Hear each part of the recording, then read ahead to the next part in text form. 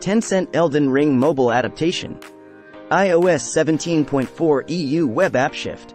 Tencent, the world's largest gaming company by revenue, is reportedly working on a mobile adaptation of the acclaimed action role-playing game, Elden Ring.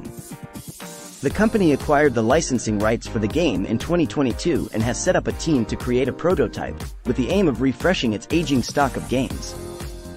However, the adaptation faces challenges, as Tencent aims to shift the game's premium model to a free-to-play format with in-app purchases, which is a departure from the original design's focus on a complete experience after a one-time purchase.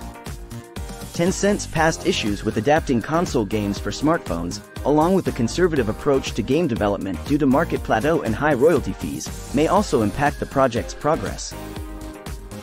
On the tech side, Apple has released iOS 17.4 beta in compliance with the European Union's Digital Markets Act antitrust legislation. The update introduces changes related to web browsers and removes support for web apps on iPhone for EU users.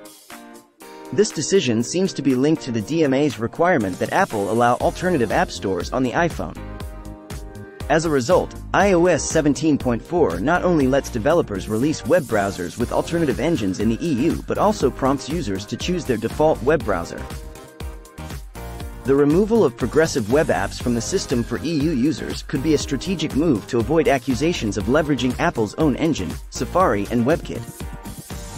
The impact on users is significant, as all data stored by these web apps is automatically deleted with the update, and websites can no longer send push notifications to users. iOS 17.4 is expected to be released to the public in the first week of March, bringing these changes to the forefront of the tech landscape.